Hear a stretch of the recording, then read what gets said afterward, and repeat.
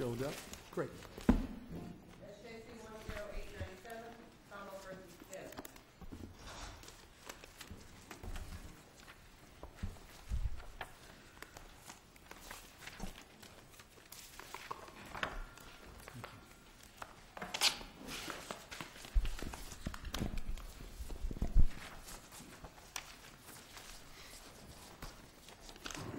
All right, let's proceed. Thank you. Good morning. May it please your honors, Aziz Safar for David Phim. This is the defendant's appeal from his convictions of murder in the second degree, unlawful possession of a firearm, and unlawful possession of a loaded firearm. And the case is here as a result of an allowed application for direct appellate review. And the primary issue, and the one I'd like to focus on today, is whether the Commonwealth may, without violating the defendant's double jeopardy rights, prosecute him as a joint venturer in a second trial where it failed to do so in the first that ended in a mistrial. Let me first say the defendant has met his burden of presenting a satisfactory record. After I filed the amended brief, I submitted transcripts of parts of the aborted trial. These included openings and closings, testimony of Bunthron Che, and I apologize for the inconsistent name spellings in the brief.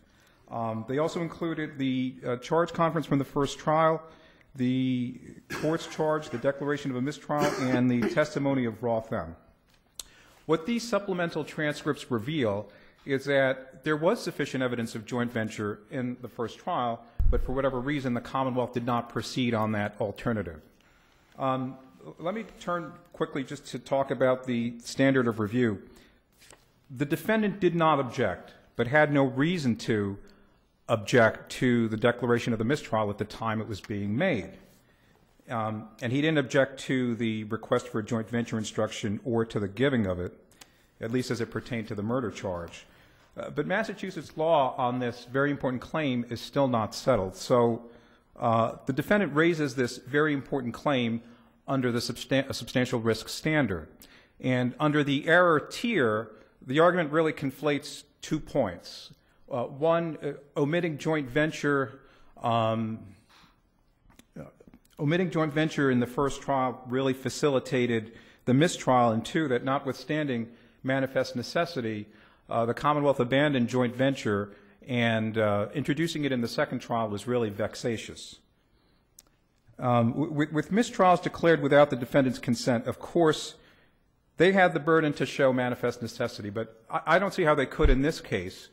And it may sound like contorted logic, but this is more, I guess it's less a matter of judicial discretion as opposed to circumventing the judge's evaluation of reasonable alternatives. Because the reality is Judge Hines couldn't have engaged in any reasonable evaluation of alternatives because, in retrospect, the Commonwealth just wholly deprived her of considering joint venture as an alternative, and they don't offer any justification for that. In the first trial, there was evidence of a plan, there was concerted action, the defendant had been identified at the scene, but they had a problem, and the problem was Che, one of their witnesses, had also identified the cooperating witness as the shooter. And our position is that joint venture would have allowed the jury to infer that the Commonwealth was in a sense conceding that its own witness could have been the shooter as well. And all this is against this backdrop that this jury was at least favorable, this first jury was at least favorable to the defendant in that it didn't return a finding of guilt. So his right to have that jury decide was needlessly thwarted. And I suggest this is the type of case that should be afforded the strict scrutiny that the Supreme Court talks about in Arizona versus Washington.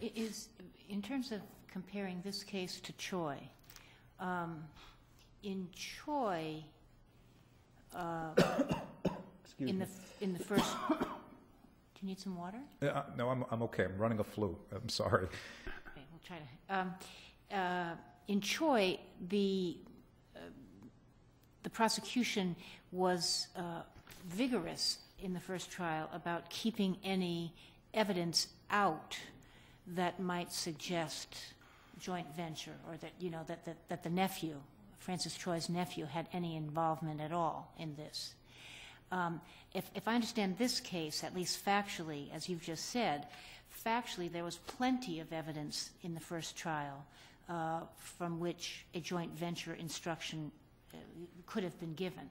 Is that right? That's right. So my question is that a distinction without a difference? Yes and no. No, if I were to only rely on Choi, but yes, because that's not the only case that we presented this advocation of this principle upon. For example, in Saylor, that court found abandonment, accomplice liability in that case, notwithstanding sufficient evidence. And granted, joint venture is not a separate statutory crime. It isn't even a lesser offense. But it is something that's triggered. It's a theory. I think it's more than just a theory, because it's guilt-defining liability. It's a guilt-defining principle. But in Zanetti, didn't we say that everybody's a principal in a joint venture?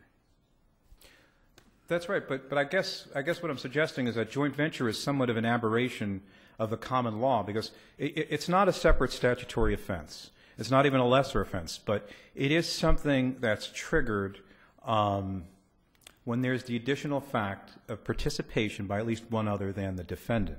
So while yeah, it's not a separate crime, but it is something that's different enough to broaden the reach of the underlying prescribed activity. So it's a guilt-defining principle.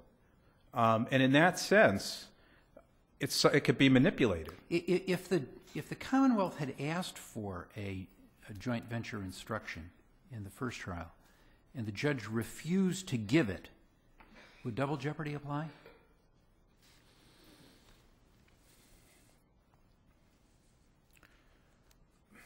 I think in that situation it walks a fine line as to whether it was judicial error, an instructional error, or whether the doctrinal underpinnings of double jeopardy really are implicated to put the government in check. My feeling would be yes, it would. It would, because there was an opportunity there.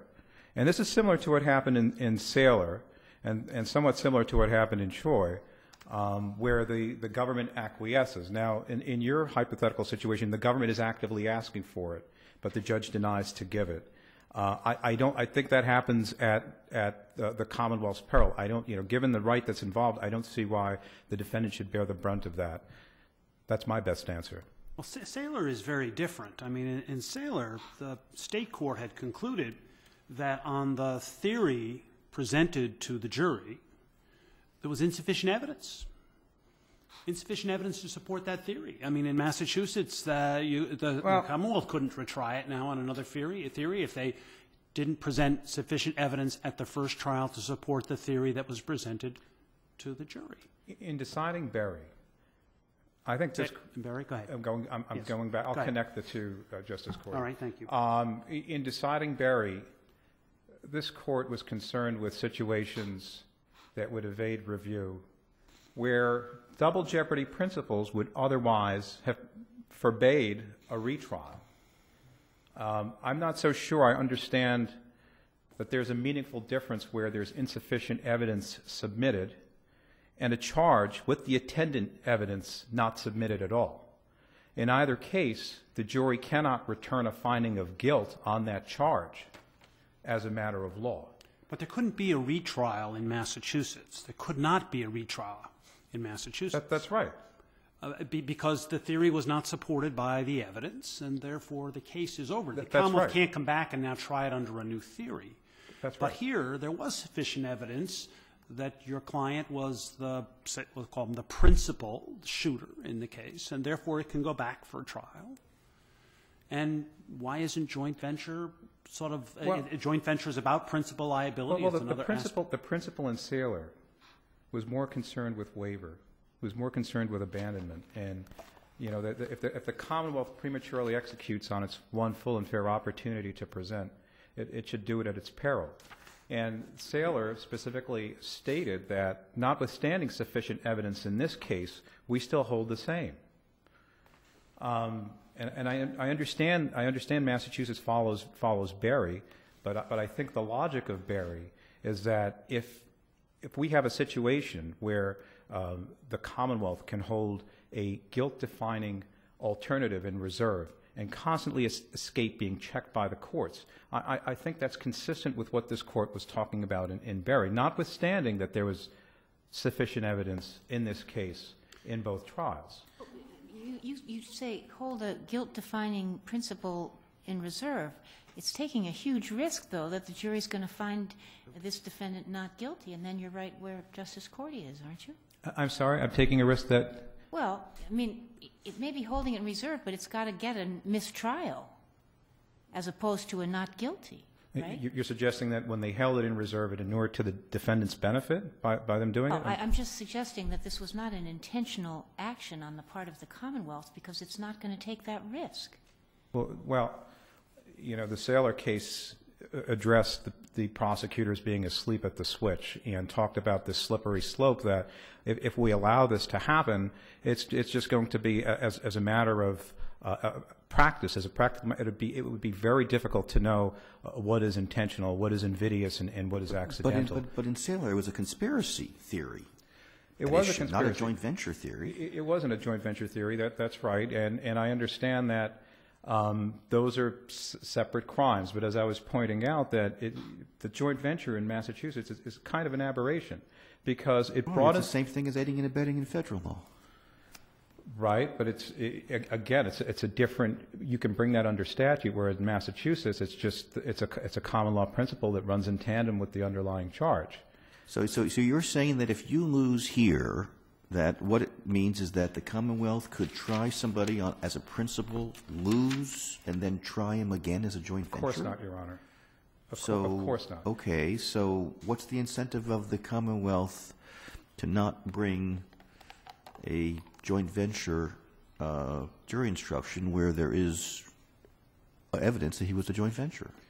Well, I mean, there may be situations where the Commonwealth tests its facts on the law of the case. This may be somewhat the inverse of that. They're testing the law on their facts. There could be inconsistencies. Now, under the old joint venture definition, they still could have brought the case. There was a plan, there was concerted action, there was presence at the scene. Now, with the new rules, with the new definition, physical presence isn't actually needed, and the standard of reviewing the evidence is more relaxed. So the point is they could have brought that under the old law, but did not.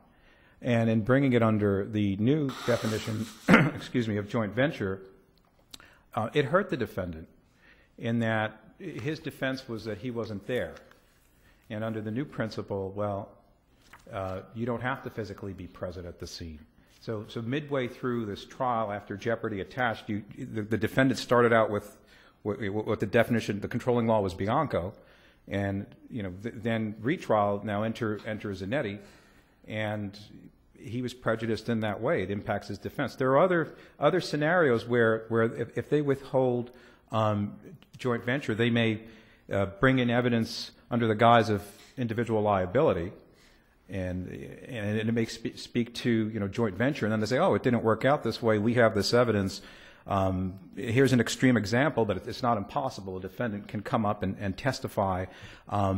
I wasn't there. I was in the car many blocks down the road, and then next thing you know, enter joint venture. And now I know it's an extreme example, but now he's an accomplice. But you're not suggesting that if the Commonwealth were to identify a witness who they had not previously known about or got to cooperate for the first trial, who says, I'm prepared to tell you what really happened, and it turns out to be perhaps a little bit different from what other witnesses testified to. That's fine. That's fine. That's fine. They can certainly introduce new evidence that wasn't available. And if what the person says is that Mr. Phim handed M, was it M?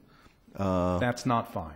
That's not fine. That's not so fine. then they can't use him because what he says really happened is now a joint venture theory. It may sound like I'm being unsympathetic, but given the right involved, if they prematurely prosecute, their one full and fair opportunity to present their case, they do so at their own peril. I mean, there are lesser, the statute of limitations, notwithstanding the availability or unavailability of evidence. It'll put a check on the government's power. And we're talking about a fundamental right here. How much more that we shouldn't give this any less weight just because, they had their chance. If the defendant... So your argument is that any time there's a hung jury, then the government hasn't taken full advantage of its opportunity because it didn't succeed, and therefore, isn't this... No. I'm saying once it has marshaled its evidence and made a decision to prosecute, and jeopardy attaches, it is stuck with the charges that it has brought, or the alternatives that are embodied in those charges. I see my time's expired. I just want to point out that as of now, there are 4 federal courts, including the First Circuit, that has recognized the Saylor principle. And the Seventh Circuit, as well as the states mentioned in the Choi dissent, have held consistent with Saylor.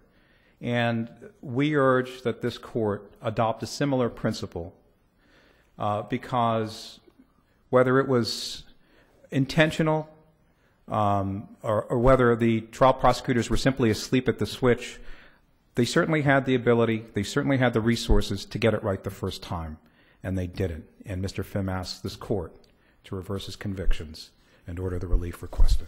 Thank you. Thank you.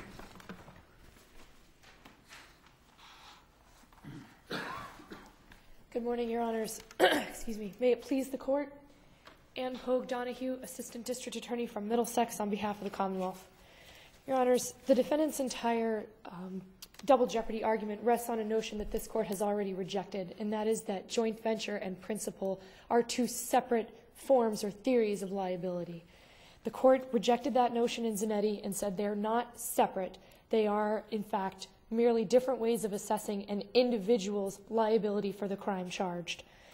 And in many cases since then, the Court has reaffirmed that principle, that joint venture and principal are not separate theories of liability. For that reason, Your Honors, the defendant's arguments must fail. As to the manifest necessity, it is not the case that jeopardy did not attach to joint venture because it wasn't argued. Again, joint venture and principal are different ways of discussing an individual's liability. Certainly, the Commonwealth argued at the first trial that this defendant was responsible for the death of Vuthavi Faye. Because of that, yes, jeopardy attached to his individual liability for this crime. The jeopardy did not terminate because there was no verdict, either guilty or not guilty. It was a hung jury and a mistrial. Now, let me just ask you that, because I thought I read, but I could be wrong, that there was the defendant is saying Massachusetts laws are different than federal law in terms of whether a hung jury actually terminates jeopardy and you start over again. I'm sorry, Your Honor, I did not understand that to be the defendant's argument. Okay. I could be totally wrong. I just thought But my understanding is that jeopardy does not terminate until with a you mistrial. actually have until there's actually a verdict. A verdict, yes. And in response to Justice Spina's earlier question, on page 7 of the charge conference from the first trial, it's in the supplemental record submitted by the defendant. Actually, the defense attorney says to the judge, Mr. M testified as a joint venture. Of course, Mr. M, Roth M, was the joint venturer who testified pursuant to a plea agreement with the Commonwealth. Stated, Mr. M testified as a joint venturer, obviously, even though there's not a joint venture charge. And the judge says, yeah, I'm not going to confuse them with that. So it's not entirely clear what the defense attorney may have been asking for there, but if he was asking for something akin to a joint venture instruction, it was the defense attorney who brought that up, who brought up the fact that joint venture was an issue in the trial, even though the jury was not instructed on it. So it was not, I would suggest it was not the fault of the Commonwealth that this was not presented. And there's no evidence in the record about why the Commonwealth did not seek an instruction on joint venture. We simply don't know. This case is different from Choi, where there was evidence that, as was pointed out earlier, that the Commonwealth there vigorously, as Your Honor said, attempted to keep out evidence that would have supported the joint venture argument. That's not what happened here. Also in Saylor, it's not entirely clear what the record was before the Sixth Circuit in Saylor, but the Saylor opinion says things like poor preparation of the prosecutor withholding theories. I would suggest that that language suggests that there may have been some evidence before the court of some intentional conduct on the part of the prosecutors there, as appears to have been the case in Choi. And the record is simply devoid of any such evidence here. So for those reasons, Your Honor, I would suggest that the defense attorney's argument about manifest necessity fails. The case was tried as individual liability. Yes, the Commonwealth argued principle, but as the court has said, joint venture is not a separate theory. The jury was hung. A mistrial was declared. In the perfectly normal course of events, that is a manifest necessity if there's a mistrial. And although the defense attorney had already mentioned joint venture, he certainly didn't jump up and say, wait, Your Honor, please instruct the jury to consider joint venture so that we can try and get a verdict once and for all. That's not what happened. Instead, he agreed to the mistrial. He didn't object to the mistrial.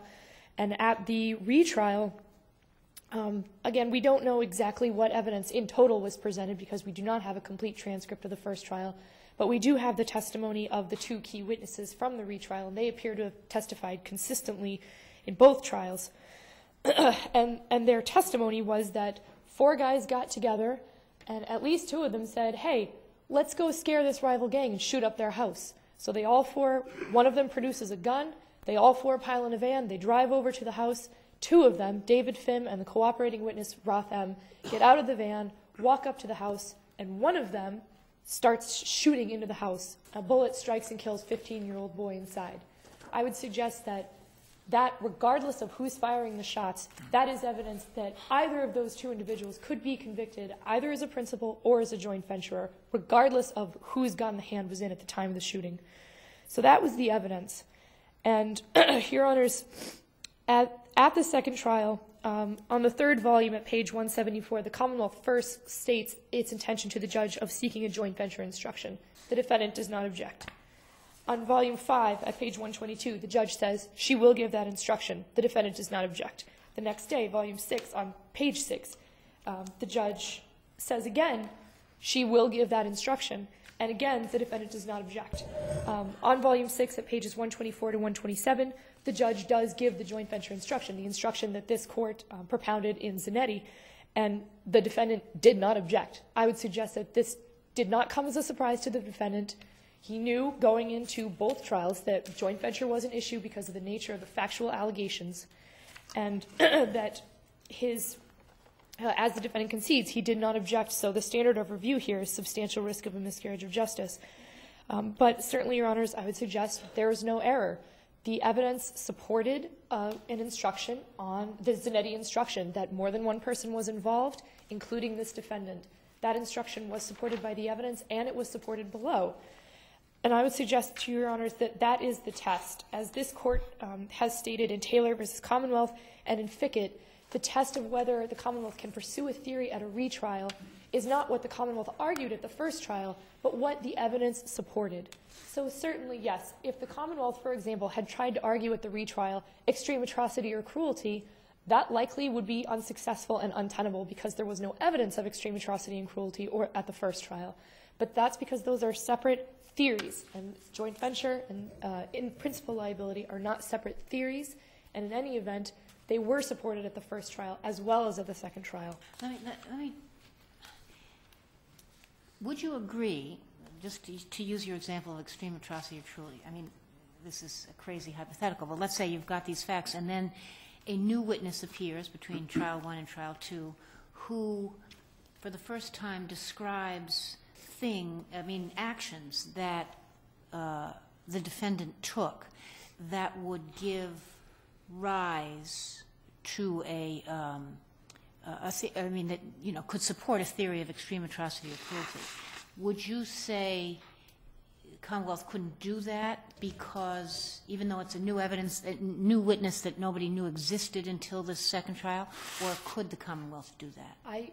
Your Honor, it seems likely that this court would come to the conclusion that the Commonwealth could not pursue that theory because this court has ruled multiple times that the test is what theory the evidence supported at the first trial.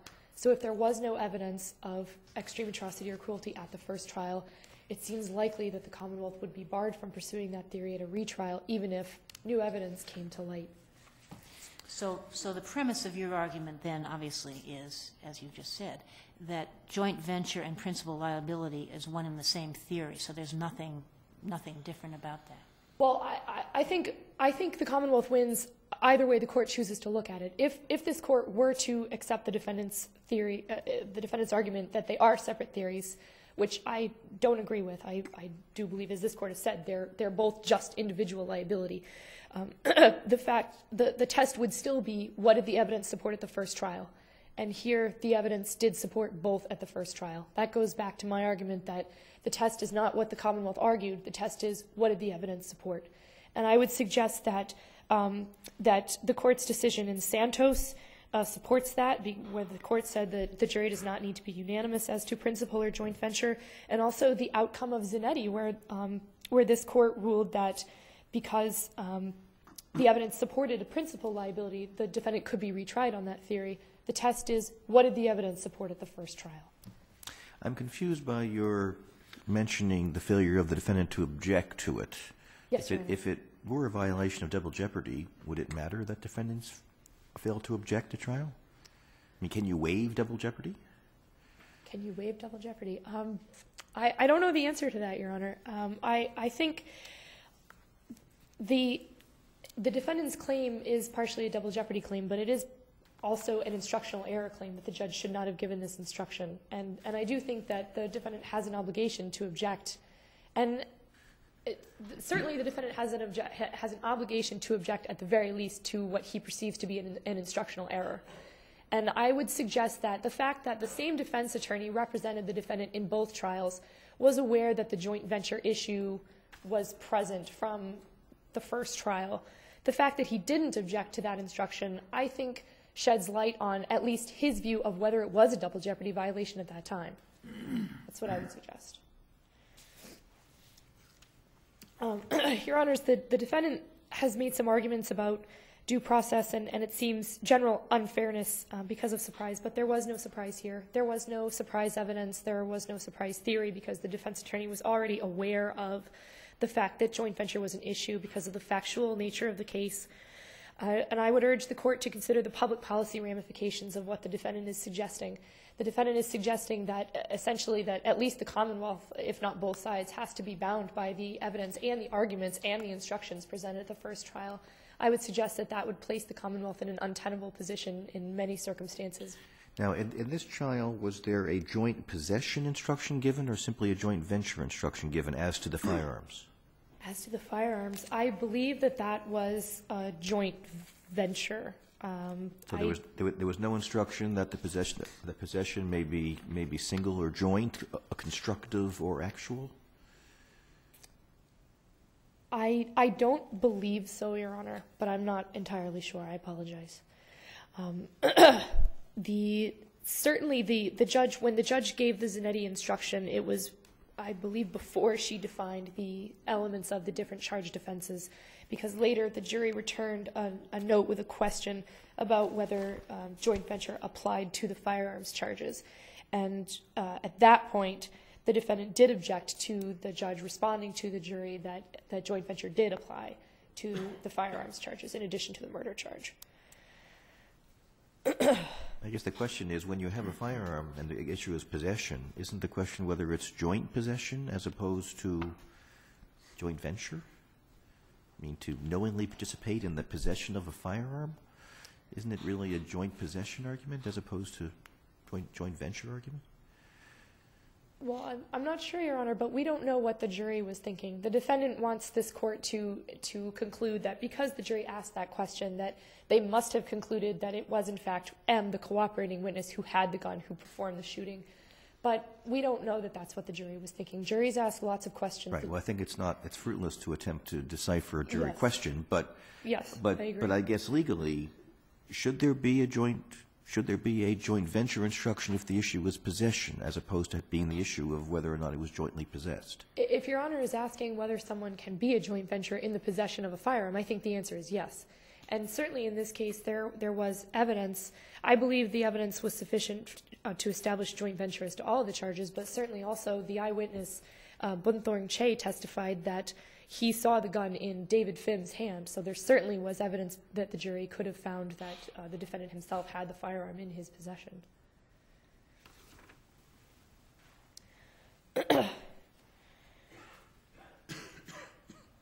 So, Your Honors, I would suggest that Saylor is different from the facts of this case, along with Rendon Alvarez, in particular because in both of those cases, the trial went to a verdict. Those defendants were found guilty. Their jeopardy terminated. Their convictions were later overturned because of insufficient evidence. I would suggest that those circumstances set those cases apart from what happened here. And therefore that this court should not adopt. I also think the court should not adopt the reasoning in Saylor because my read of Saylor is that there the court is treating conspiracy and accomplice liability as separate theories, which again is not the way that this court has been treating principal and joint venture liability in Massachusetts since Zanetti, which I would suggest is the correct assessment of the law and would urge this court to continue along that path. Under federal law, if a jury is hung and the court concludes that the evidence was insufficient to convict, can the individual be retried? If there was, well, I don't know, Your Honor. I think it depends on what evidence was presented. All right. That's a trick question. If there were other theories. I would like to draw the court's attention. There is an error in my brief on page 29. I identify John Siang as the older brother of the victim. That was a mistake. He was the older brother of the witness, Bunthorn Che. But there was testimony that Siang, the victim was in Siang's house at the time that he was shot, and Siang and the victim were both members of the Asian Boys Street Gang. I apologize for the error. If there are no further questions, the Commonwealth will rest on its brief and ask this court to affirm all of the defendant's convictions for the murder of Buthavi Faye. Thank you. We'll take a brief recess. All rise.